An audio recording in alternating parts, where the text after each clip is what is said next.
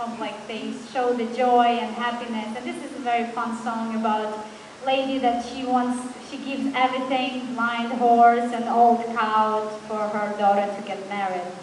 And so it's a fun song, and this is all brings so much fun and enjoyment. And you know, every person in a hall enjoys it as much, even though not understanding the words, because they sing this hey and it gives the joy. So usually we do a competition. I'm sure some of you know that song.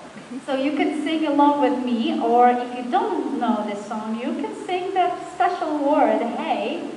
And we will do, this means, it's actually the word that many languages share, like Ukrainian, Slovak, Polish, basically many of them.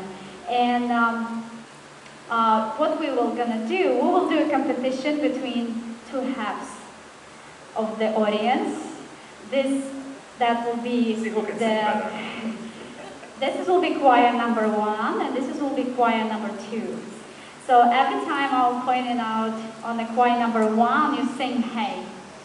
Every time I'm pointing at the choir number 2, you say hey. Look, you guys, you're a little bit less than this, so you have to be stronger, right? To win. And we have Chuck there, so. So every time, yeah, and then in the end we'll decide who is the winner, who is a better singer. Choir number 1 or choir number 2. Let's practice.